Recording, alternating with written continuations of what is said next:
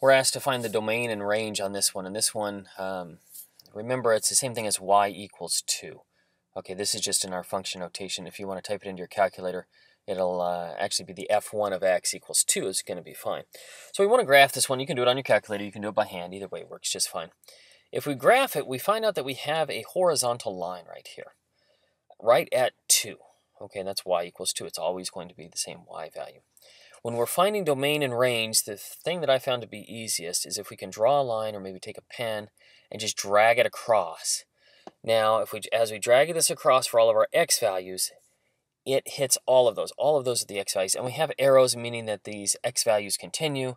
If it were an x value of 20, it would be way out here, but it would intersect there as well. So the domain on this one is negative infinity to positive infinity. And anytime you use infinity, we're going to use parentheses. Now, infinity, meaning it just continues on, it hits all the x values.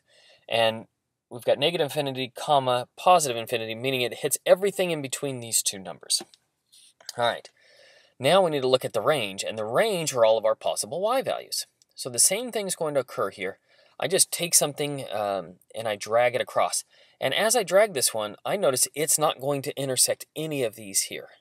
So as I drag it across, it's not intersecting anything here right up until I hit this one. And then it hits on 2. It definitely hits 2.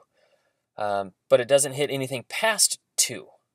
So the only y value on this one is going to be plain old 2. Now, when it includes that number, we use brackets. Okay, if it does not include that number, we use parentheses. And that sounds kind of weird because we've got infinity that we're using parentheses on. However, infinity we can't ever really reach, so that's why we use parentheses on it.